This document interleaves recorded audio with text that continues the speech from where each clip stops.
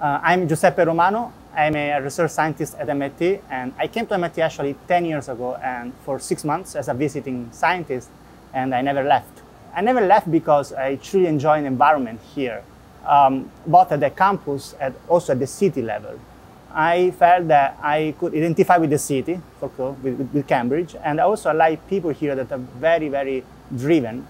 And they work a lot, and I like working a lot, so I don't feel strange around them, and I truly admire their vision for grand challenges. So I would like to be immersed in this spectacular environment.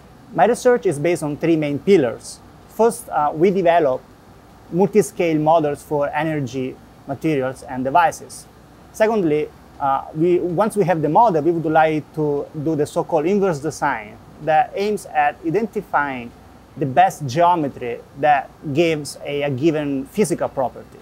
Then the third pillar is development of software for simulations. The physical behavior of a material and a device depends on physics that lies at the cross-section of different length scales. On one side, atomistic models really are really able to capture the most intimate effects of a material, but they're very hard to capture computationally. On the other extreme, we have continuum modeling, where we discretize a system by means of so-called, for example, finite elements. So we aim at modeling the average effect of some phenomena, for example, diffusion.